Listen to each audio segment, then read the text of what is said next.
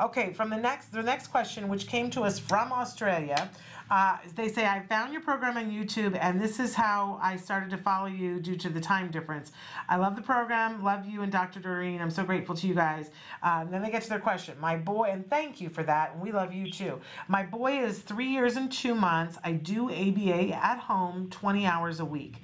The only ABA therapist of the state lives on a different city, so we arranged to do clinic on Skype, and she then sends me the new programs. I'm exhausted and finding difficult to keep my son interested in rewards. The only things that are effectively work to make him work throughout the session without running away are food and YouTube videos. So I take the phone back in between programs. The therapist said that the videos could make him uninterested in anything else at all. I'm trying to avoid to work with the phone, but it's hard even to get him to sit voluntarily without it. Any advice on how to keep him engaged on ABA? And is it bad to use videos sometimes? And she says, thanks. I love this question because it's something that a lot of families are facing. But first of all, if this mom is actually running ABA programs, kudos. That's really hard to do. Sounds like she's doing a lot with some remote support, possibly. But I love this question because there's so many, it's not just kids with autism, it's kids today that they're really hooked on these electronic games and videos. And there's a lot of parents, I think, that are struggling with, how healthy is this, right? But kids with autism seem to get a little extra hooked, right? So some families are actually deciding to go just electronic free. And then some are letting them have lots of access and some trying to limit it. But I know that it's a really big struggle. I think of I always think back to my own son where we use video games as reinforcers. And there's times where I think if I could time travel back, I might have really eliminated those because they became such an obsession. And we had so many programs and behavior plans around video game behavior.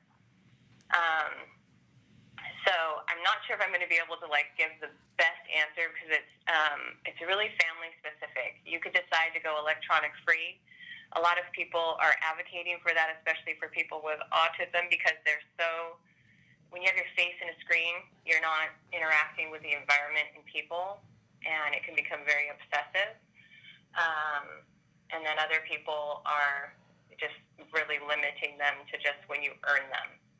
So I think if you do keep electronics in his life, then you should limit them and only use them as rewards during the program. I think you have to be very careful, just like any parent, even if they don't have autism, of using videos and games to keep them quiet and behaved. We don't want them to have that in order to behave.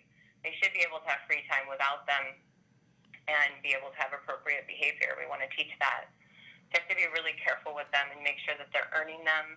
I would definitely talk with your current, it sounds like there might be an ABA consultant in there. I couldn't tell from the question, but, or therapist to come up with some ideas how to eliminate them or to limit the use of them. And possibly not just using them for skill building where you come down and sit down and just work and then you get your videos or YouTube. But you actually have to have appropriate behavior during downtime and learn how to have leisure time without them. Learn how to have appropriate behavior without a video game or YouTube in your hands. Absolutely. Yeah. Absolutely. So I could go on about this one and around because it really is an issue that I think all parents are dealing with right now.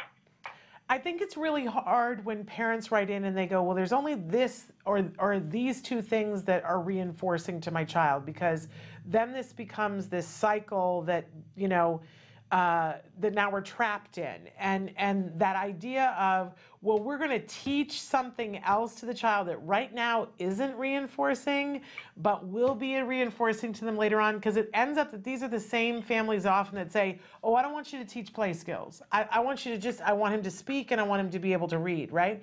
But the reason why we need to teach play skills is so that eventually they find that reinforcing so that you can have them do something else. So I think it would be interesting to look at what else needs to be taught to him so that he knows how to have leisure time without those things. It will be tough at first. And the one thing that I think is really important to remember, because even my own son, he is older, video games weren't always around, and was working with children for so long, even when I started as a therapist myself, like a tutor myself. We didn't have electronics, and we didn't have YouTube, and people didn't have the fancy phones. And if you think about it, if you take all that stuff away, there will be other reinforcers. Other things will become powerful. Yeah, absolutely. So I think people get afraid to take them away because they're so powerful. But if they did disappear, it's human nature. They'll find something else. Absolutely.